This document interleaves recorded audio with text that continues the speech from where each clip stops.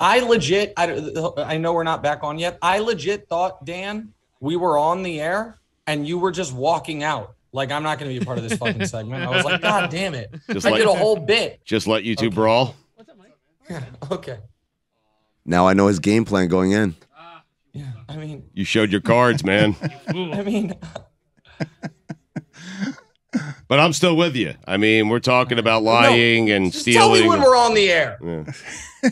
Okay, that was Nick Wright yelling at us. Just tell me when we're on the air. He comes in here. He's tell me what's happening here. He steals your thing, Amin, and now he's mad at us. I didn't steal a goddamn thing. Yeah. Not a thing. I've stolen one thing from this show. Greg Cody's back in my day. That a boy. And I credited him for it. Mm-hmm. Here's how you know I've stolen from Amin. If a team that's going to win the championship, I call the worst team to ever make the finals, that's Amin's take. That's his property. Here's how you know we all have haven't properties. Stolen from Amin. When I am advertising something and talking about it for months, if I'd stolen something, I would try to do it in the shadows. So here's my question, Amin, because I don't know if you're serious or not. If you are serious, I am wounded. I am hurt. I am upset. If you're not, then so be it. I've been talking about this on the show for months. It was an organic bit because I thought too many people were being called superstars. I said it's got to be treated like a nightclub, one in, one out. You can't call Trae Young a superstar and Anthony Edwards superstar. Too many. It's a set number. Why am I just now hearing from you on it? Why yesterday was the first day you raised the objections? I think I have an idea. Tell me your idea. Amin? Tell me what idea you have. Yesterday was the first day you found out that I was doing it. Is that correct? That is correct. It was the first day you became aware of it. That is correct. Okay. Yesterday was the first day we became aware. So it's possible someone in the sports media ecosystem could be talking about something or doing something and it not come across your radar for months. So is it not possible to you, with all due respect to the great radio show you and Zach Harper do, that I might not be a daily listener? To where I didn't know you guys did a vaguely similar, what did you say was MVP bar to the Superstar Club? Is that not possible? Not at all. First of all, that's not vaguely similar. What's when happening? you just adjusted a couple of words, it's the same thing. Like bar and club are substitutes. Wow. MVP and Superstar are kind of substitutes. And it's not something that we did once years ago. Wow. We've done it continuously, not only on Sirius XM NBA Radio, where you can catch me 10 to 1 Eastern weekdays, and also on Sundays with Jason Jackson, 10 to 1 Eastern. Well done. Right here. Jay Jackson. Yeah, and by the way, Amin, I will say this.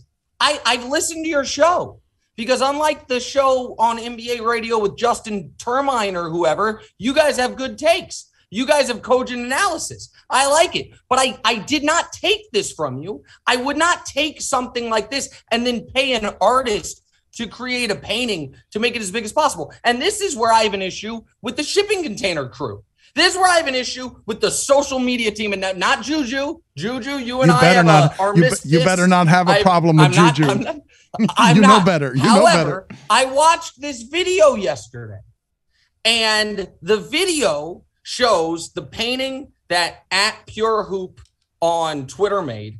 And while Amin is talking about his MVP bar, you guys then showed an image of the Le Batard Show club, which has similar coloring, which makes it seem like Amin's MVP bar had an image associated with it that looks like the club. That's misleading. That's bad journalism. I would expect more from you, Mr. Dan Le Batard, than to have under your stewardship people a little fake newsy stuff going on. Look, the colors were similar, and that you can take up with the great artist who did it. Go ahead. Nick Wright, I was totally okay when this poor Justin Termaine took us stray, but you will not.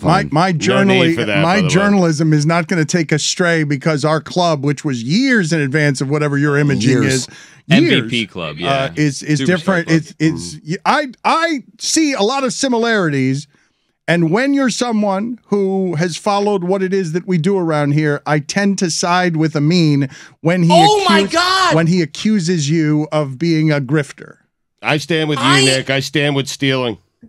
I have a question. I didn't steal this. I first of all, I might be a grifter, but not in this instance. I did not take Amin's idea. And I don't think this is not a LeBatard Show thing. This is, from what I understand, an Amin and Zach Harper thing. This isn't being talked about on Basketball Illuminati. You spend too much time on Basketball Illuminati explaining to us how we're stupid if we think Marcus Smart's a good defensive player. That actually, when you crunch the numbers, all right, Haberstroh, enough. We get it. You understand basketball better than all of us. Except I think he's pretty good at defense. But I didn't steal from Amin on this. I've had cocktails with Amin. I bought Amin a meal once. Wow. I wouldn't steal from him. I used to think we were friends. Then I get attacked. For no reason. And by the way, since Dan is now, I'm shocked, appalled, dismayed that Dan is siding with Amin on this. Go ahead, Amin. Well, Nick, I'll say that first of all, I still consider us to be friends. Wow. This is my proof to the world that even my friends can get it. Even my friends will be held accountable. Really? I held everybody accountable. You know why? Because I am an unbiased observer. Wow. When I see wrong, I point it out, even when it happens to those I love and hold dear to me. Which I once did to Nick Wright until he stabbed me in the back. Wow. And just with these lies. And Billy has a question. I have a question, yeah. Don't you dare, Billy. They're not lies. What's up, Billy? So Nick says that his is 1 in, 1 out. Is yours 1 in, 1 out? I'm not going to discuss Wait a minute, the mechanics of my MVP bar. That's the whole idea. Yeah. We need to. Look, let me tell you something. That's the whole reason. It's my thing. The whole. Go ahead. No, I'm going to say that Eric Spoelstra has a great saying that he inherited from Pat Riley, which is, let's keep the main thing the main thing. He stole from Pat Riley. That's true. Let's keep the main thing the main thing. Billy wants to go off on like these traipses out into the fields. Like, oh, la, la, la, what's that butterfly doing over there? No, the main thing. The main thing is the main thing. And the main thing is the Superstar Club, which sounds like, you know what? We guys know when you go to Walgreens, you're like, I need to get some Zyrtec. And it's like $16. And then you see Waltec right next to it for $4. Like, that's what Nick Wright did. He basically just slightly adjusted the name and sold it for a lot cheaper and said, that is not what happened. and Billy, thank you. Billy, this is why you're a great human being, undervalued member of the team, and the next time you want to go see Miguel Cabrera hit a milestone, I'll pay your way, my friend. Don't worry about them. I got your back, Billy. Has he hit the 600th double yet? He has. There were no other milestones. That was well done by you, Nick. I mean.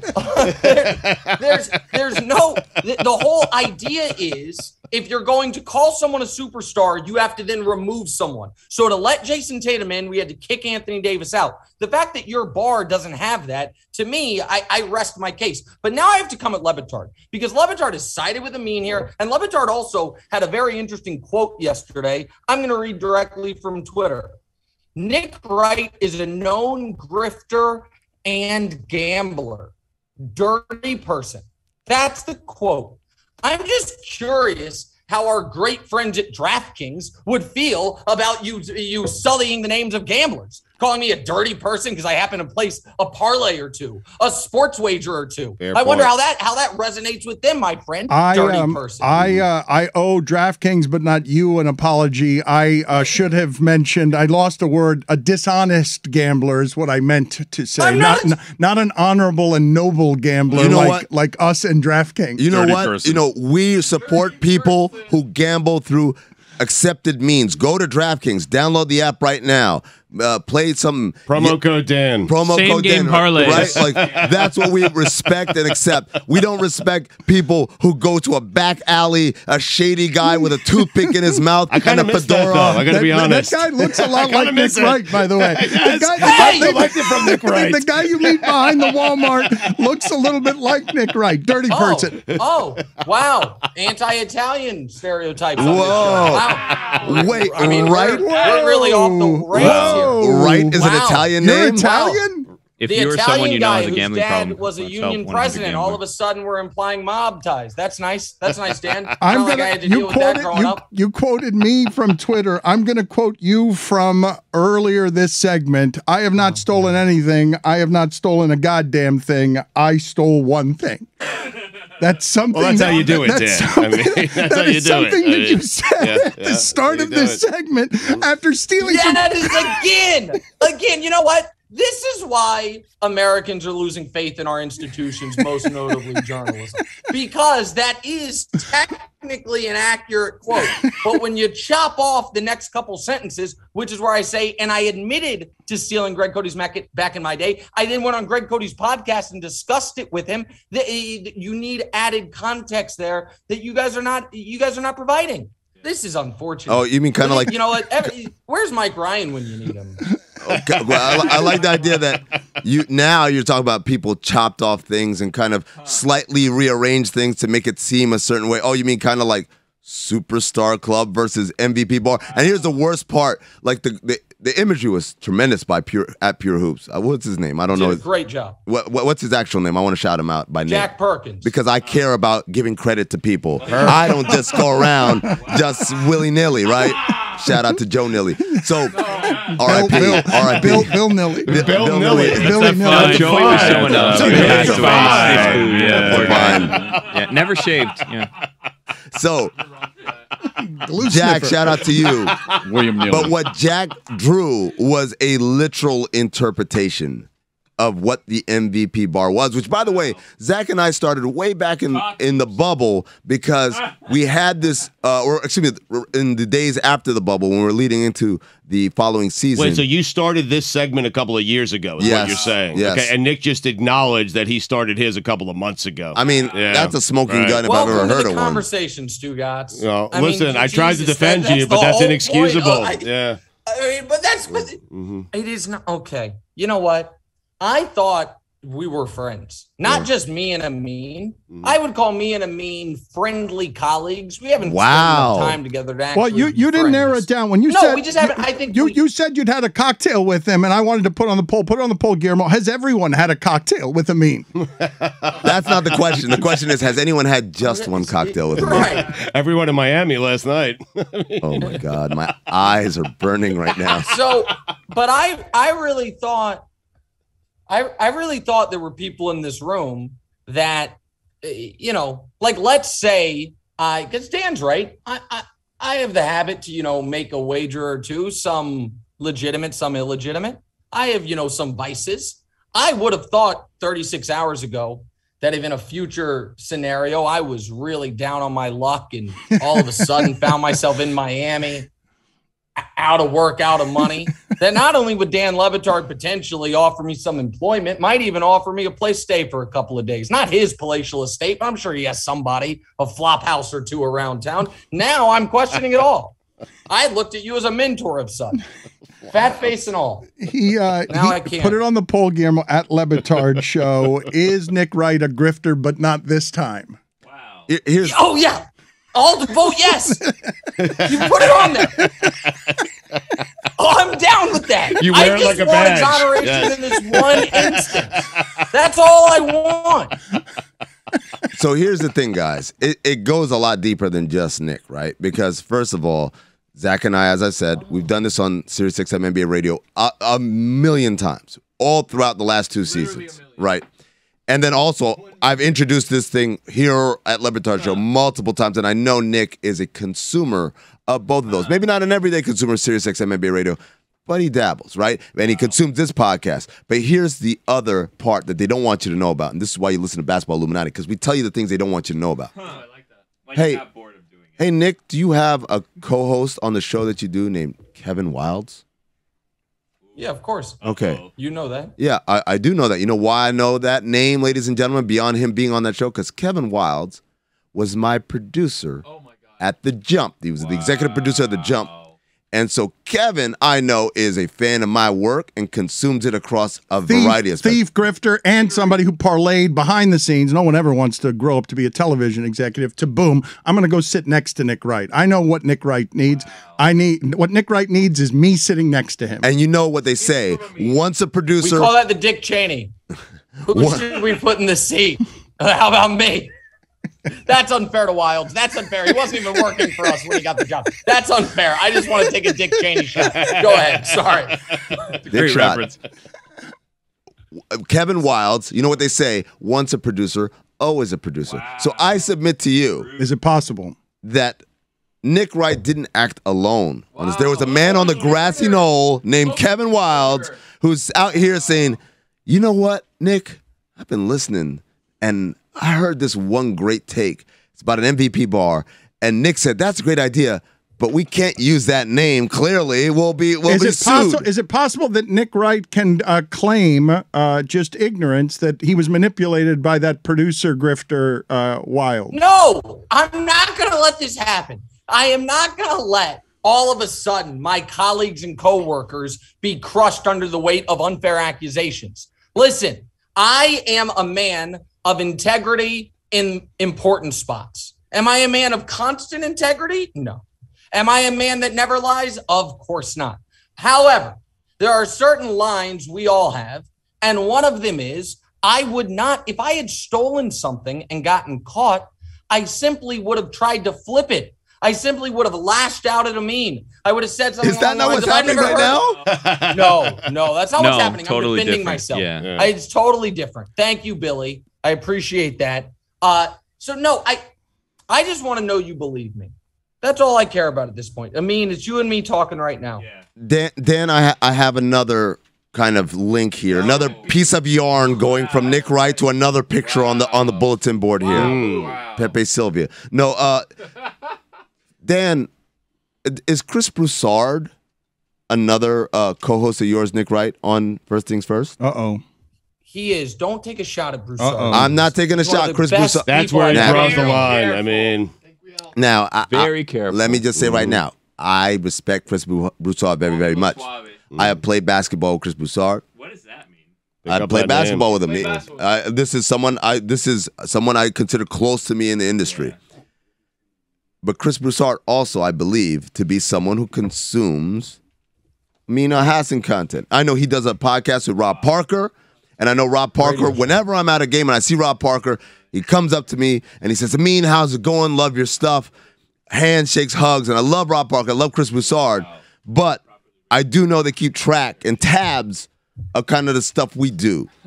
And so is it possible, I asked the court, that in a show where Nick Wright, alleged friend of Amin, I don't know anymore after he's been talking the way he's been talking, Kevin Wilds, former boss of Amin, loves Amin's takes, and Chris Broussard, who loves Amin and has worked with Amin in the past and played basketball with Amin. That's right. That all three of them could collude and come up with an idea that is almost exactly the same as the MVP bar, but just tweaked a little bit. Oh, they have one in, one out. Oh, so different. So different. Oh, you know what, Nick? We have a saying on Basketball Illuminati. We don't accuse the league of shady behavior. We merely ask questions. And if questions make them so uncomfortable, they need to explain it. I have a question. If there's no one in, one out rule in the MVP bar, that's right, then is this not just the Basketball Hall of Fame? Absolutely not. Look, you have nuked this entire beef with your question. So I want to talk to Nick Wright about some of the things happening in sports. We will continue to deliberate some of this and get some finality, but I should tell you to promote Nick Wright's new podcast, What's Right. It's a podcast where Nick tries to ascertain whether movies that were poorly rated or perhaps whether they were properly rated or perhaps they didn't get a fair shake produced by Kevin Wilds. You can check out What's Right wherever it is that you get your podcast. This is wrong. This is wrong. This is just wrong. Nick, I wanted to get your thoughts on Phil Mickelson because you're a dirty person and a gambler. God dog it. Okay. You're an expert. Yeah, I say 40 million is way low. So here's why. Here's why. So Phil Mickelson was named in that indictment with Billy Walters, right? We know this. Billy Walters, if people don't know, is arguably the greatest sports gambler of all time. So those are things there's established facts. One would think, and I think I don't want to be accused of stealing anything, but I also don't want to be misquoting someone. I know I have read somewhere by someone who would know that there is some speculation that at one point in time, Phil Mickelson acted as Billy Walters' beard. Do people know what that is? So if you're a great gambler, you get. So a great gambler's like, hey, Floyd Mayweather, put down this $1 million for me because the casinos won't take it from me, they'll take it from you. If that's true, then if they came up with 40 million in losses, that probably means, won 60 million of bets, lost 100 million of bets, minus 40 million. But a lot of those winnings weren't his, I would postulate. A lot of those winnings were bets he was placing for someone else. So I'm guessing the 40 million is low. I'm guessing he lost way, way, way more than that. If you're how much does his caddy make? If you're to the point where you're allegedly stiffing people over hundreds of thousands of dollars, it's not because you still have millions. And so, yeah, I think it's a problem. I think it's a big problem. How bad, though, when you talk about trying to team up with the Saudis because you appeared? I think probably net worth negative would be my guess. And how that would be how does one get to the point that they're gambling that amount of money? Like what, that someone can... I've talked about this before. Let me just tell you, Dan. So here's the thing. There's a lot of vices in this world. So let's just talk about a drug problem like for theft. a moment, okay? So like theft. How dare you? So here's the thing. In your moment of sobriety, if you have a drug problem, you know that on the other side of this 8 ball, I have less money and I'm less healthy and I'm less happy. But you still you need it so badly, you're addicted, you want it. The problem once you're in deep with gambling is you have the moment you're like, should I stop betting? And it's like, well, on the other side of this bet, I might have more money and be more happy. That doesn't happen. Nobody's like, I'm going to snort this line of Coke and be richer. That doesn't happen. And so, yeah, I mean, I think I'll tell you someone that I'm legit concerned about. And he's got probably over $100 million. I think Drake is playing with fire. Drake's posting $100,000 roulette spins. I don't care how much money you have. When you're gambling at that level, at that often, that's one of the few ways that a 9-figure net worth can draw to zero. I've thought that about Floyd Mayweather for a while because he only posts his winnings, but he's always making these absurd bets. And no matter how much money you make, but he could still earn when he was doing it. Yes, he could still earn, but you will blow through that money. And yet, still, I felt a little naive, Nick, being aghast at the figures thrown around with Phil Mickelson because I have not heard those kind of figures before with an athlete. Those kinds of numbers. Oh, it didn't shock me at all. I mean, I think there was a clear obviousness that he had a massive gambling problem. And by the way, just because I'm so mad at today's show, spoiler alert for people out there who haven't done today's Octurtle, but since Chris Whittingham has lost all interest in the segment, pupil, round, slice, felon, shape, eyeing, dimly aroma.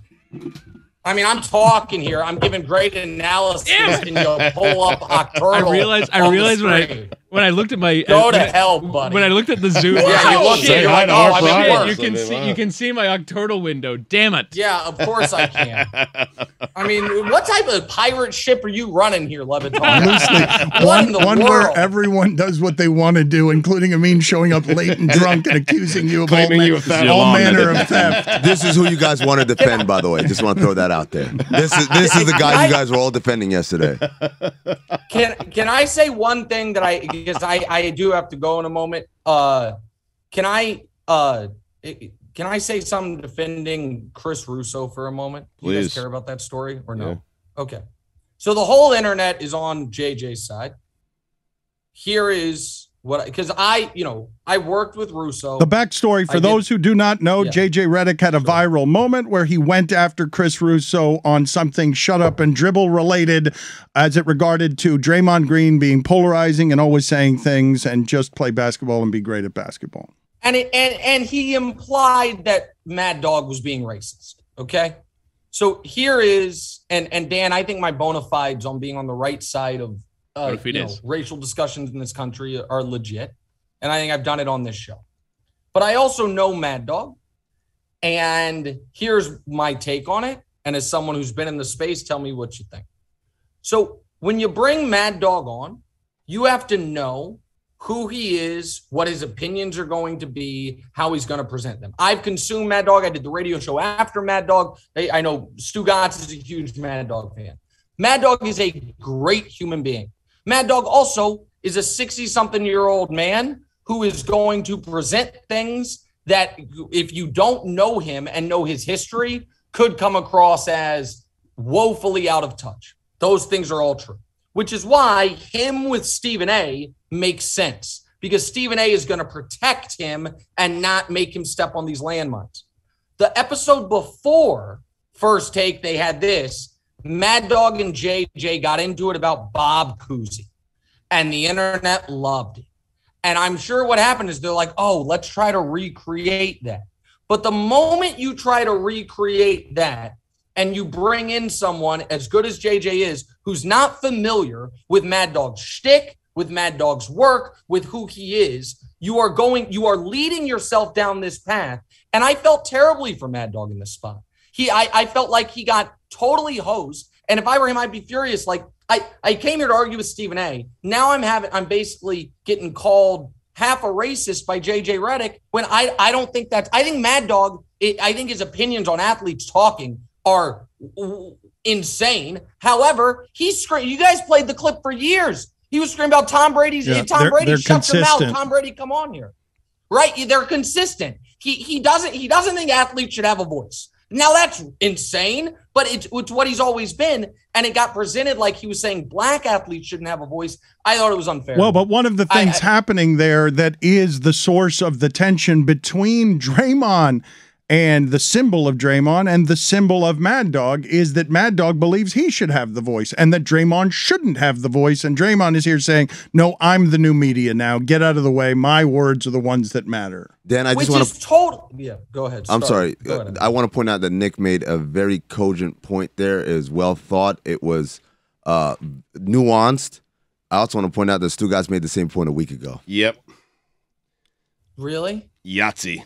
I mean, you continue to be accused. I know it's terrible. Thank you, Nick, for being on with us. I did what? And also, well done for watching First Take instead of Undisputed. Great teammate. What a great teammate. What the fuck just happened here?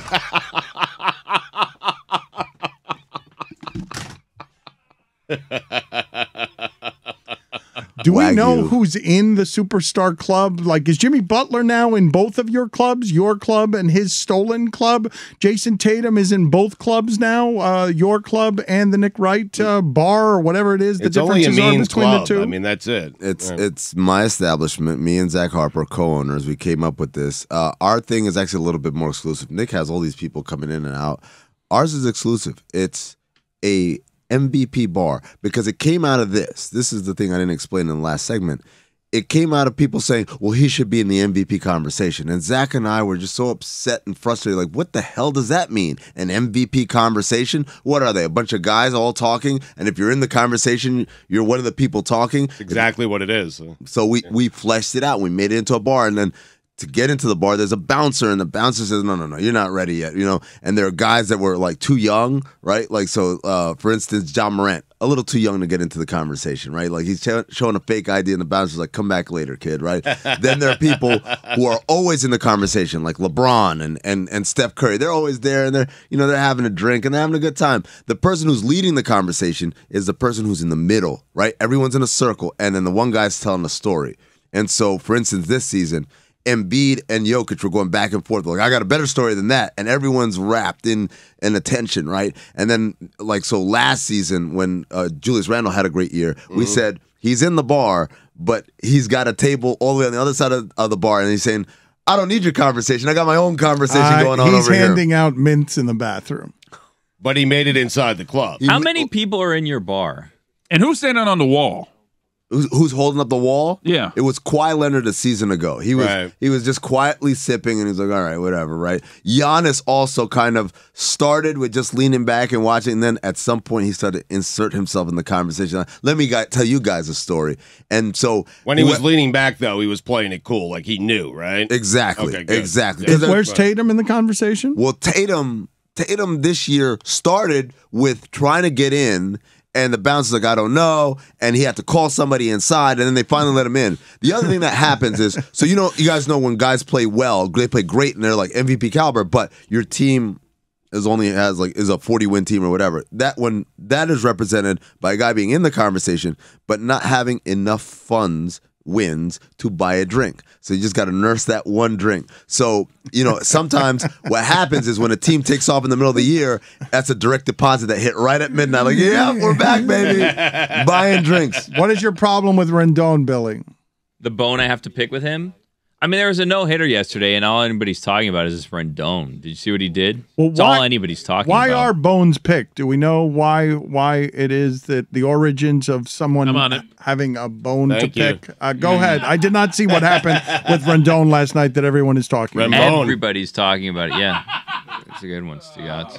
So he's a right-handed hitter, Dan, as you well know. Anthony Rendon, he now plays for the Angels, the Los Angeles Angels of Anaheim. As you heard, there ended up being a no-hitter. But before there was a no-hitter, Brett Phillips came in to pitch, which is this trick that the Rays do like 6 times a year where they send him out like this circus clown to pitch in games that they're getting blown out by. Because he's a position player. But every time the Rays are down by like 3 runs, they decide, let's put Brett Phillips out there to have people forget about the fact that we're getting blown out. So they did that yesterday, and then Rendon said, you know what, if we're at the circus, I might as well act up as well.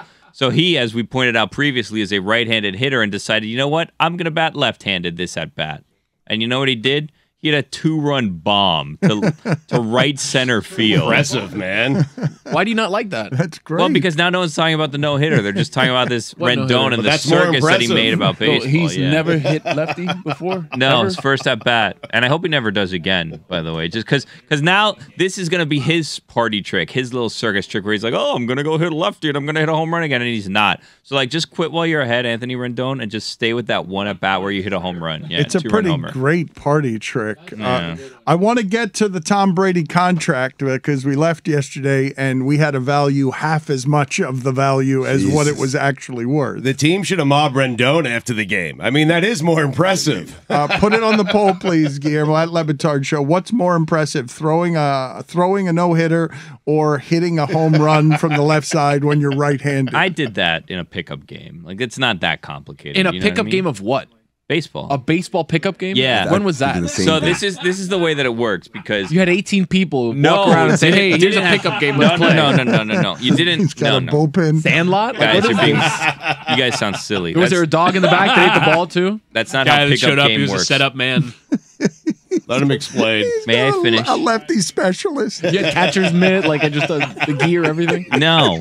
So the way that it works is you don't have enough people. So you could play a pickup baseball game with 8 people, right? 8 people? Yeah, 8 people. You have little 4-on-4? No. Every man for himself. Oh, wow. Each person's their own team. Wow. That's right. Inside the bar. But you only play with 1 out. So you're up there until you make an out. And then you have someone pitching to you, you're hitting. You have someone at first, someone at second, third, shortstop, and then you have 2 outfielders. You can only do it with half a team, and then you're just hitting around until you get an out. Very efficient. No one's throwing 90 miles an hour. It's a little pickup game. You know what I mean? Baseball. Yeah.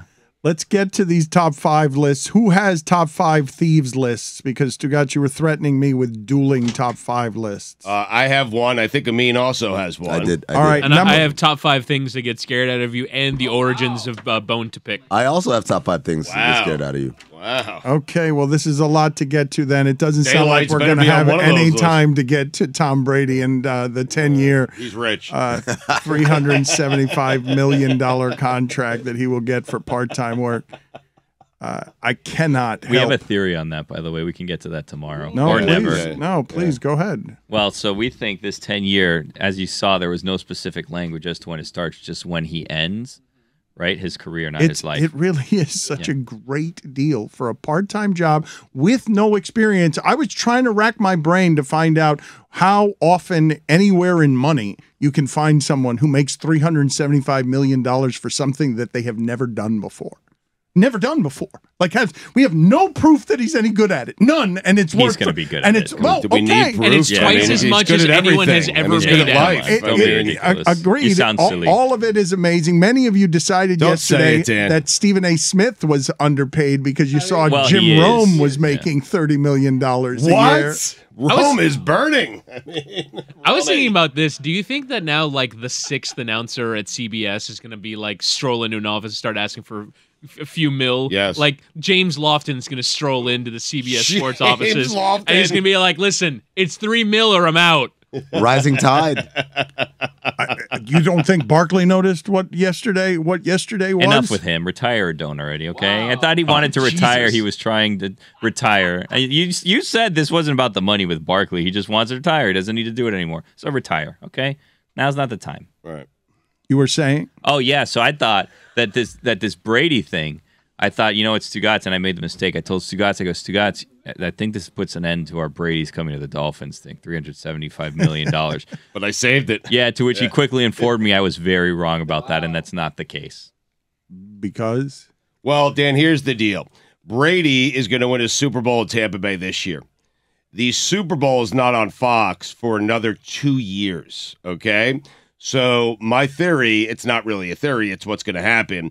Brady wins a Super Bowl with the Bucs, comes to the Dolphins, wins a Super Bowl in Miami, the coveted Super Bowl in Miami in a Bill Belichick division, okay? Beats the Bills, beats everyone, wins the Super Bowl.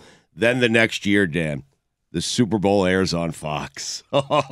Strolls right into the straight booth. Super Bowls for Tommy. A couple of fun things that I saw yesterday from people who were analyzing every aspect of this from every angle. Fox paid $400 million for the rights to the NFC games. The entire NFC schedule one time at Fox cost $400 million. And the only people in broadcasting right now making more, according to Darren Ravel, than Tom Brady, who has never done it before, are Judge Judy and Oprah. In all of broadcasting. But let's get to our top five list. Top You're five saying lists. we need to get into daytime syndication? That's what the money that- is. That's Judge what the money Brady? is. Woo. Oh, Judge Judge Brady. Brady. And he's going to have time also. Yeah. Yeah, Wait. Do you guys have Gronk as the bailiff that he cracks jokes with in Yes. between? Yep. That's a good call. Top five thieves. Number 5, Stugotz. Miami. Number 5, Amin. Nick Wright. Number 4, Stugotz. Robin Hood. The Prince of Thieves. Number 4, Amin. Nicky Wright. Number 3, Stugotz. The ex-presidents, Dano. Number 3, Amin. Nicholas Wright. Number 2, Stugotz. Man, I agonized over this. Nick Wright. Number 2, Amin. Nick with a C, Wright. I thought number 2 was Christmas. Number 1, Stugotz. Stugotz. Number 1, Amin. Nicola Wright. What are the origins of bone to pick, Chris Whittingham? The origins of bone to pick are related to dogs eating bones, and they would go all the way down to the bone, and thus was born the phrase bone to pick. And so this phrase dates all the way back to the 1500s. And you will eat something until you've arrived at the bone. So if you have a bone to pick with Nick Wright, you will cannibalize him until you've arrived at the bone. That is Correct. Bones, yeah. And now you have a hierarchy or a top 5 of things to have scared out of you. I left out the Tindler Swindler. That's your OLI? I did it for you. My OLI was Nickelodeon Wright. Excellent. Thank you. Yeah. What? That is some BS, man. Number 5, Whittingham. Well, we'll start with the OLI, which is crap. have the crap scared out of you. Oh yeah, it's bad. Number 5. Daylights. Love daylights. Number 4. Shit. Yeah. Number 3. Devil. No way. Too high. It's Yeah, his too list. high. It's What? his list. His Number list. 2. Christmas. But it's actually Dickens. Dickens. He loves that. No, but Jesus, huh? And, well, I think it's coming number 1. Number 1. Bejeebers. Oh, Bejeebers! Shocking. Can I respond? You have a top 5? I do have a top 5. Wow. My OLI is also crap, by Are the we way. doing too many of these? Number Probably. 5. Dickens. Number 4. The Jesus. Number 3. Daylights. Number 2. Shit. Number 1. The ever-loving fuck. It's a good one. Good one. Not bad. What's the answer to your question, Billy? Are we doing too many of these? I don't know. Do it. We'll do tomorrow. Top 5 things we've run into the ground. Finally, your first list. Top 5 list. I think we've actually done that already. I think we've actually It was done top 5 Tony's worst top 5 list. Yeah. Yeah. I am not someone who begrudges anybody their ability to make money. But that was a pretty seismic thing that happened yesterday, because it's not just that it's a part-time job. It's not just that Tom Brady hasn't done it very much. It's also, as an added bonus, the fact that the CEO of Meadowlark has told you that these people don't actually move the needle, that none of them move the needle appreciably, that this is all about football getting in and television, getting into a war of ego, and Fox couldn't just lose Buck and Aikman without countering. And now you wonder if ESPN looks up and is like, oh, wait. We took Buck and Aikman, something made by them, and they just one-upped us because they had to go pay to one-up us by going and getting the guy that nobody thought would necessarily be in a booth because he was too much above the fray to ever be in a booth. He would never travel around every week, even 16 weeks a season, to be merely Troy Aikman. He's above that. All of it, I thought, was sort of a seismic shaking of the money does not matter around here. It's not even about worth of anything. It's just get your name out in front of people because of ego, pedigree, framing, accent, and how the NFL wants to be represented. That we will put the voices till tomorrow, the bridge to tomorrow, we will pay $375 million to have his voice, his face, usher in a new wave of fan over the next 10 years by giving them the same permission that Terry Bradshaw and all these other hired quarterbacks turned broadcasters. He's worth every penny. But I would ask you this. Are you saying ESPN sitting back going, oh, we could have had Tom Brady? They tried to get him, but didn't have room for him. They tried to get him and didn't have a place to put him because they already got the Mannings and they've got everybody else. It's not like Tom Brady's agent just went to one person with this. He got it up to $375 million because money's being spilled all over the place with people in broadcasting fighting over all the white legends. If I put the line at 2.5, how many years before he quits? Because he's not doing 10 years. I promise you he's not going to do 10 years. We know exactly what he's doing. Like, there could be a larger role, television role for Tom. Well, he's got a whole content he's doing acting company. now. Look, what he's doing is the same thing he did for 23 years playing when he didn't make this money. It's conquering.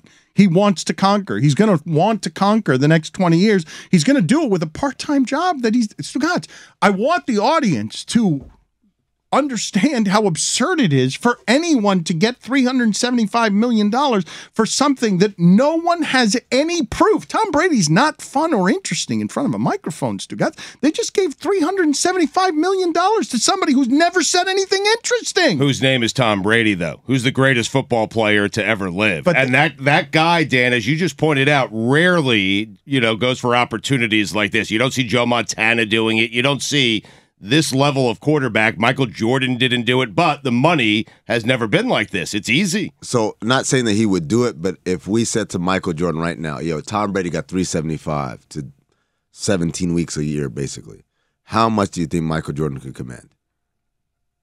If he were willing to do it. But which is the job, right? Because they are working the hell out of Dwayne Wade and Charles Barkley. They've got to go. No, not working the hell out of Dwayne Wade. Do you have Jordan calling football games? because I'd pay him whatever I'd be he wants. in on that. I mean, how much work?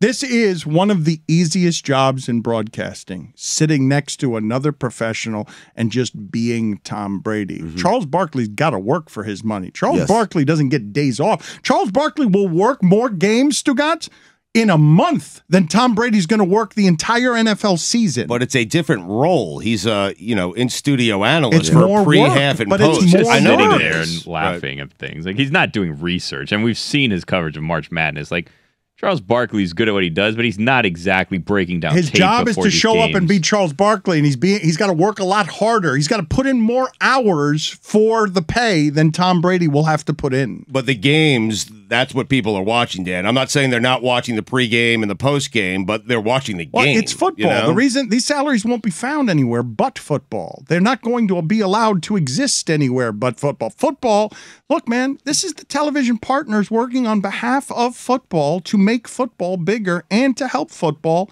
5 years from now in the transition, because Tom Brady has co-signed on, I will go every Sunday and I will lend all of my aura to this big giant thing that has become religion in this country on Sundays. Which is the only big remaining television events that we have every week.